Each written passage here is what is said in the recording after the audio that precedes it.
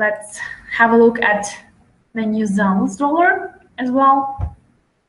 Here, the pair also managed to recover, and it almost approached resistance from February highs, and resistance above the current price is formed by the almost horizontal moving averages located in the area of 0.7110, 0.7150.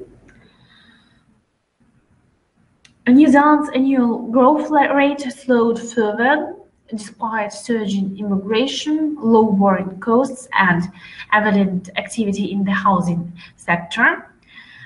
This casts doubt on the latest central bank's projection that growth would accelerate to more than 4% by the second half of 2017. And this is what limits the ability of the New Zealand dollar to strengthen. The main focus of the current week will be the meeting of the Reserve Bank of New Zealand on Thursday. The consensus forecast is that the benchmark interest rate will be left on hold at 1.27 mark. And many analysts expect the central bank to adopt a wait-and-see approach. Ahead of the meeting, we'll get an update of global dairy prices, and also comments and news from the United States will be also important. But taking into account the fact that the pair has already appreciated on the weaker dollar and that we have approached these resistance levels, once again, here I don't think that long positions is what you want to engage in these days in these pairs. Also remember that there was a reduction in the long positions for Australian dollar, Canadian dollar. New Zealand dollar is also vulnerable for that.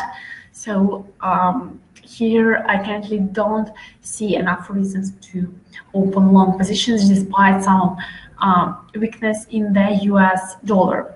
Also, important thing to remember that risk aversion is also contributing to the dynamics of these currencies which have high interest rates, and these currencies which are closely involved in global trade.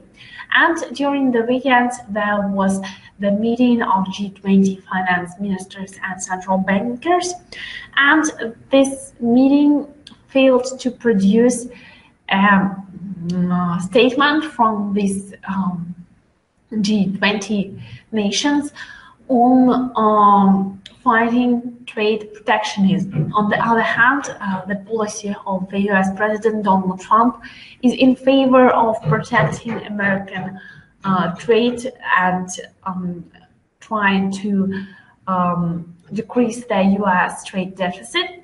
As a result of this, concerns about global trade and relations between the US and China and other economies are hurting global trade and risk sentiment, and commodity currencies in that sense are vulnerable.